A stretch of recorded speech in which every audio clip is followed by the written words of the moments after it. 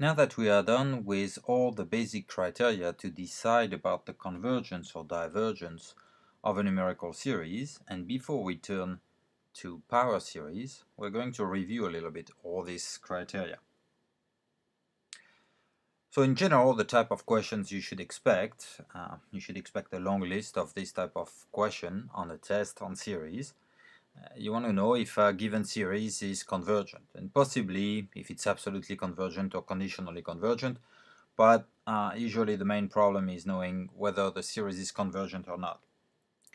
And the first thing you should look at is the limit of the sequence of general term. This is not the same as the sum of the series, but this is where you should start, because in particular, if this limit is not zero, then the nth term test tells us that the series is divergent, and then you don't have to look any further. Additionally, if you find that the limit is zero, in the process you may get some idea on what to do next, because it might give you some sense of how it is going to zero. In other words, is it going to zero like a p-series, like a geometric series, something to compare it with. We're going to discuss comparison a little bit more in a second, but at this stage, checking on the limit might give you an idea of the behavior by comparing with series with a known behavior. Specifically with p-series or geometric series, which are the simplest one in terms of deciding if they're convergent or not. So a p-series is just something like the sum of a constant over n to the p, where p is constant and n is the index of summation. And then such a series converges exactly if the exponent p is strictly greater than 1. In other words, if it's less than or equal to 1, then the series is divergent.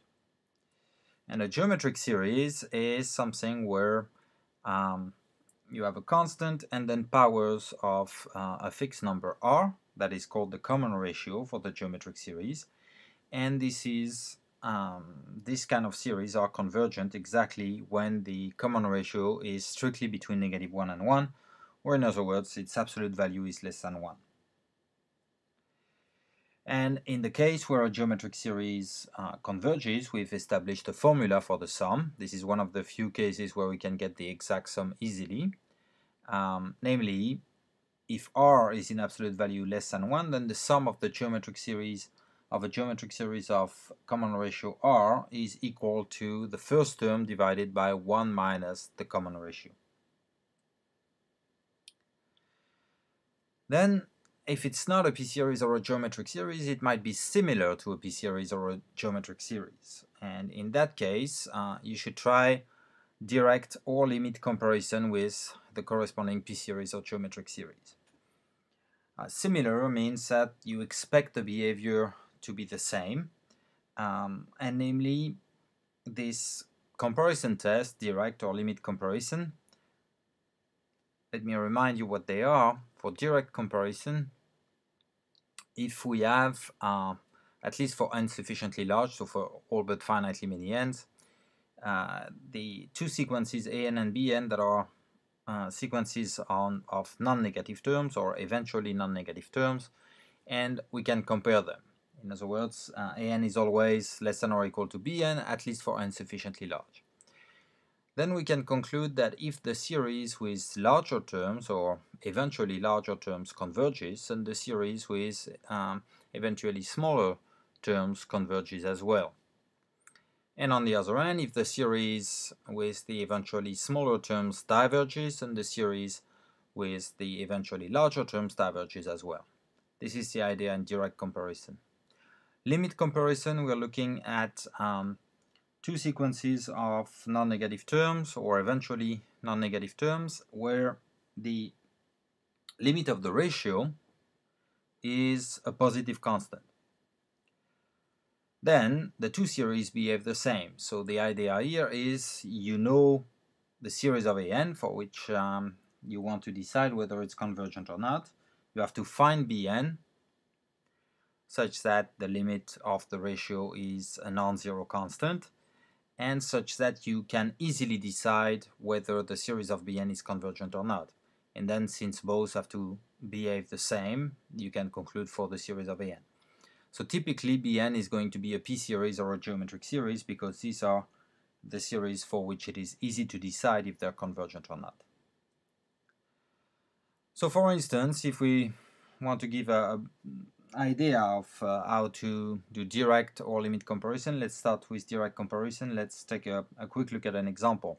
Let's say we are asking about the convergence of the series of general term 2 to the n divided by 3 to the n minus 1 plus 2. Then the basic observation here is that when you divide by 3 to the n minus 1 plus 2, you're dividing by something greater than 3 to the n plus 1, so you get something smaller. So the general term of your series is non-zero, is a non-negative term, and it is bounded above by 2 to the n divided by 3 to the n minus 1, which is the general term of a geometric series of common ratio 2/3. And this geometric series converges because the common ratio is in absolute value less than 1, and therefore by direct comparison we can conclude that the series is convergent. For limit comparison, let's take as an example this complicated looking series where the general term is the root of n cubed plus 3n plus 3 divided by the cubic root of 2n to the 6 plus n to the 4th plus 1. It looks complicated, but the idea in limit comparison is that all that matters is the asymptotic behavior, and the asymptotic behavior is determined by the leading terms. So in this case we have n cubed under a root, so n to the 3/2, and then at the bottom we have n to the 6 over a cubic root, so n squared. So for an we take the general term of our series, for bn we take just the leading term, so we have root of n cubed at the top, cubic root of n to the 6 at the bottom, so it gives us n to the 3/2 divided by n to the 6/3, and so that's n to the 3/2 divided by n squared, so we get n to the 4/2 minus 3/2 1/2 at the bottom. So our bn should be 1 over n to the 1/2, so this is how you pick the bn to do your limit comparison. Then you look at the limit of an over bn, and in that case it's going to be 1 over cubic root of 2, but this is something that you should show. Anyhow, in this case this is what we get, and this is a non-zero constant, and therefore the limit comparison test applies. That means series of an and series of bn behave the same, but we know that series of bn is divergent because it is a p-series for p less than 1, less than or equal to 1, and therefore the other series is divergent as well.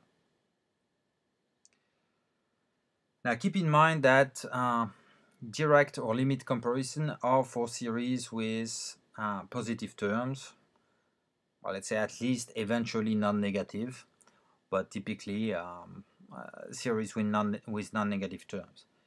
It might be that comparison or limit comparison applies to the series of the absolute values of an, and if you can conclude that the series of absolute value of an is convergent, then that means the series is absolutely convergent, in particular convergent.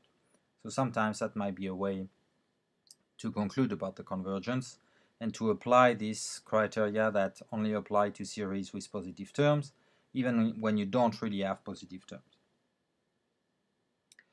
Now if you have an alternating series, so that's a series that takes where the general term takes values that are alternatively positive and negative, then we have seen a test that is specific to this kind of series, the so-called alternating series test, that tells you that if you have a sequence of non-negative numbers that, so I want them to be non-negative, and this says that this is decreasing or eventually decreasing and with limit 0. So the criteria is that if that sequence is decreasing with limit 0, then the corresponding alternating series, negative 1 to the n bn, is convergent.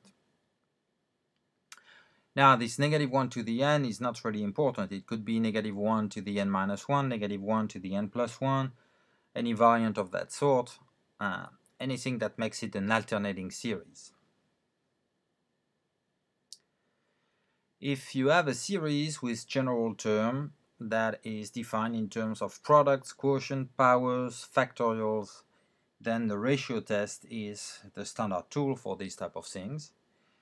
And what it says here is that if you look at the quotient of two consecutive terms in absolute value of an plus 1 over an, and you take the limit as n goes to infinity, if the limit exists and is strictly less than 1, then your series is absolutely convergent, and in particular convergent. If that limit is a finite number strictly larger than 1 or is infinity, then the series is divergent. But if this limit is exactly 1, there's nothing you can conclude from the ratio test. And in particular, when you're applying the ratio test, you have to calculate this ratio A indexed by n plus 1 divided by an, and simplify this. And typical things that you have to keep in mind is that if you have a quotient of powers of the same quantity, then a to the x divided by a to the y is a to the x minus y. So you have this kind of simplification. And when you have factorials, keep in mind what it means. N factorial is just a product of the first n consecutive positive integers. And so something like n factorial divided by n plus 2 factorial would be, while you have the product 1 through n divided by the product 1 through n plus 2, and that's really the product 1 through n that you multiply by n plus 1 and n plus 2. So the product 1 through n cancels out, and what remains is n plus 1 and n plus 2 at the bottom. This type of simplification with factorials is something you should keep in mind. Now, we also have seen the root test that applies typically to series where the general term is the nth power of another expression. And the root test is pretty similar in terms of its structure to the ratio test. Specifically, we're looking, instead of looking at the absolute value of the quotient of two consecutive terms, we look at the nth root of the absolute value of an and look at the limit as n goes to infinity. And again, if that limit is a finite number less than 1, strictly less than 1, then the series is absolutely convergent. If this is a finite number strictly greater than 1, or if this limit, or if this quantity goes to infinity, then the series is divergent. And if the limit does not exist or is exactly 1, then there is nothing we can conclude from the root test, and you have to use another tool. And finally, if you cannot use any one of these criteria, you might want to consider the integral test. If you can write your series as the sum of the terms of the form f of n, where f is a real-valued function that is eventually non-negative, continuous, and decreasing. Under this assumption, we can use the integral test that tells us that under these assumptions, the series is convergent if and only if the improper integral of the function is convergent. So that was for a quick recap of all these criteria and a little bit of thinking about what you should do first and what you should consider in what order. Now you have a long list of exercises in the homework for this module, so it is time for you to turn to that.